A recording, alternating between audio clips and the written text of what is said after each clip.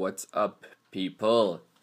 Okay, let's talk about this Golden Glove Super 6 tournament that's going to be taking place at Emperor's Palace Casino in South Africa. We're going to talk about the Super 6 and the fighters that are on the card. Let's just quickly go through them. We'll start with the main man himself, Tommy Gun Oosthuizen, 22 wins, no losses, 2 draws, 13 knockouts. This guy I've seen perform all over the world, probably, and he comes in as the #1 seed and the favorite to win the Super 6. He has a very good chance of winning it. I mean, he's not exactly fought small boys. He is rated really highly, and this will be his second fight at light heavyweight when he comes into this tournament, because he's got another fight coming up in Monte Carlo, Monaco, because the tournament is due to start in August, so he has a fight in between the two. He'll be taking on Wilbeforce Shihepo, 21-8. The Namibian is, he fought Tommy Oosthuizen's stablemate, who is Johhny Muller. Yeah, so and it was a split decision war between Johhny Muller, but then of course Tommy Oosthuizen's probably in another class to Johhny Muller.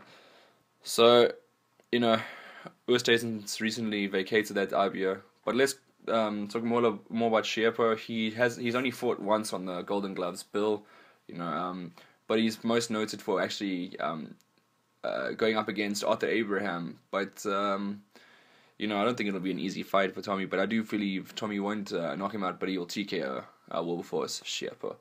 Then next is Ryno Liebenberg, 15-0, 11 knockouts. This man is just, he's got the biggest height in the game. He's recently moved into the WBC top 10, which is unbelievable, as he's just dismantled his last 3 opponents in the first round, knocking them out. No one can handle him, so eventually they had to give Liebenberg a real challenge in Dennis Grachev, who's fought Edwin Rodriguez and Isaac Chilemba, losing to both guys, but he's now fighting out of the Chris Bird training with Chris Bird in San Diego, which is great though. Like Grachev is gonna be one hell of a challenge for Liebenberg. Grachev always comes on weight and always ready to roll, as Ryno would say. This is gonna be a great fight. I think this is not gonna be an easy fight, but I'm gonna predict this one. I'm gonna say Ryno Liebenberg knocks out Dennis Grachev because it's scripted. It's in the books. It's gonna happen. Grachev has a record of 13 wins, 3 losses, and a draw, which is unfortunate because he has fought some tough guys in his short career. But I still think that Ryno Liebenberg will remain undefeated and progress to the semi-finals. Okay, last but not least, Johhny Muller versus Roberto Bolonti. Johhny Muller, 16 wins, 3 losses, 2 draws, 12 knockouts. Johhny Muller always comes to fight. It's never a dull fight when it comes to him. He always makes like this a great fight. Like whoever he's versing, it's gonna be an epic war. Even when he went up against Shihepo in the last fight, it was an epic war, split decisions. But he makes with Johhny Muller, there's always gonna be blood. That's what you know. He's coming up against Roberto Bolonti. This is the first time I've heard of Bolonti, but he's traveling to Germany next month. He'll be facing the WBA champion there, and regardless of the outcome, he'll be fighting in the Super 6 in August. He's from Argentina, this guy, and 35-2, 24 knockouts. So judging by his knockout ratio, it's gonna be one hell of a night. Probably I'll see him knocking Johhny Muller out, to be honest with you, and it won't be in the later rounds. It'll probably be between 4 and 8 for me. I don't think Johhny Muller stands much of a chance against.